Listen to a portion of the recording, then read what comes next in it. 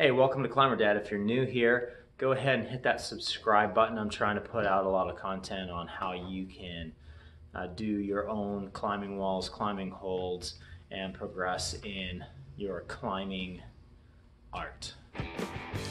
When I started climbing, there was no such thing as a systems board. So the Kilter boards, the moon boards, the tension boards, those things that are developed now where you can climb with somebody that's around the world, it just wasn't there, and it's a super cool idea and I really love it. What was there is a lot of guys like myself that was far away from any climbing gym. We had woodies. We called them woodies because they were built out of wood, and it was just in your garage or basement or underneath your tree or in an apartment. Now apartments that's a really difficult place to build a climbing wall because you can't really attach or change the structure of the building. You need to leave it so when you leave, everything leaves with you and you're not leaving big holes. So I started building these, what I call a lean-to wall back then, and it will work extremely well in making it a systems board. So I wanted to show you how I went through in making this board. I'll go ahead and show you some of the anatomy of it right now.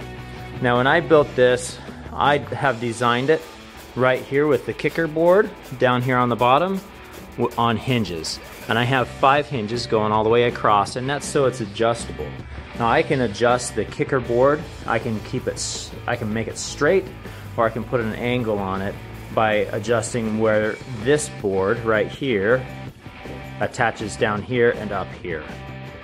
Okay, and that'll change. You can change that. Another adjustment is with these ratchet straps. So you have a ratchet strap here, attaches at the base of the wall, and then comes out at the leg.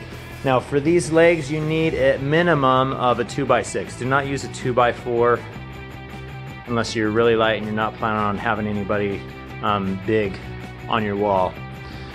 It's 3/4 inch plywood. I try to use a hardwood plywood. This is an oak plywood that I got at Home Depot, and it works out really nice. It's been really fun to work with. And then behind the wall, it's all built with 2x6s. I wanted this to be super sturdy. So I've got 2x6s all the way across at 16-inch centers. This is 8 feet wide and 8 feet tall. And then the kicker board is 16 inches tall, 8 feet wide. You can make this in a day if you have some skill in carpentry already, and it'll come together. You'll be able to have this sweet little systems board of your own for pretty cheap.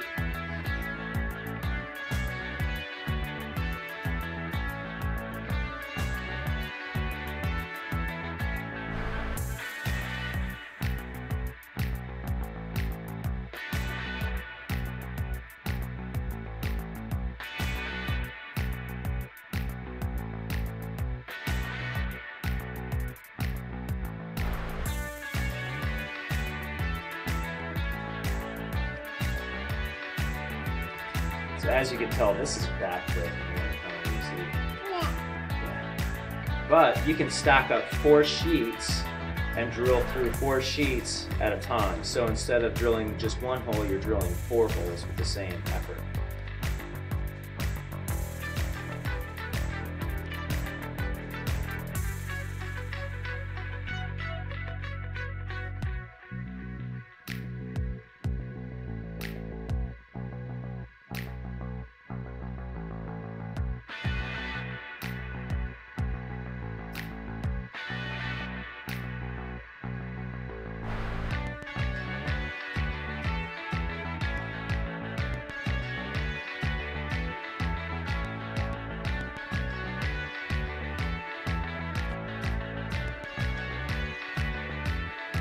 Alright, so I just wanted to explain a little bit about what this cross piece is doing here. When you're setting up a frame and you want to make it square, you go off of one of your corners, just one of your corners. When you go 3, 4, 5 on the diagonal, that gives you a perfect 90-degree square.